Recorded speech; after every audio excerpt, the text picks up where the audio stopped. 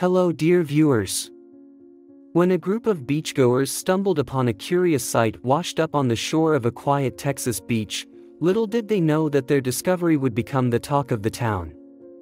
What they had initially thought to be nothing more than a tangled coil of old yellow rope turned out to be a mystery beyond their wildest imagination. As the news of this peculiar find spread, the Marine Center was soon abuzz with activity. Experts and enthusiasts alike flocked to the scene to behold the enigmatic object, curious to uncover the truth behind the unusual sight. Among the many who were captivated by the beach's unexpected visitor was a Marine Center employee, Emma. As she studied the image of the supposed rope, she couldn't shake off the feeling that there was more to the story. Although it seemed like just a rope to the untrained eye, Emma had a hunch that something extraordinary lay beneath the surface. As the Marine Center team delved deeper into the matter, their research led them to a remarkable revelation.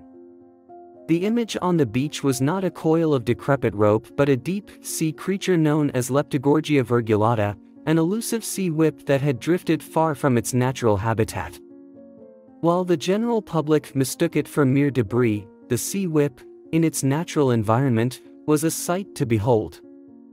Its vibrant colors, ranging from red and yellow to violet and lavender, were a result of the colonies of polyps, tiny creatures with 8 tentacles around their mouths.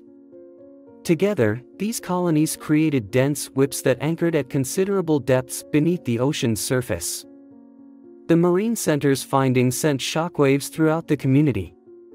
What had seemed like a mundane object turned out to be a wondrous creature, rarely seen on the shore. Grouping together, the colonies secrete proteins, which over time form dense whips that are fixed at a depth of up to 20 meters. Sometimes the current tears a colony of polyps from its place and carries it ashore. This is exactly what was found on the beach. This is what this creature looks like in its natural habitat. On the shore, these creatures are quite rare. No wonder people confused it with rope. The mistaken identity of the sea whip as a rope became a poignant reminder that there was always more than meets the eye.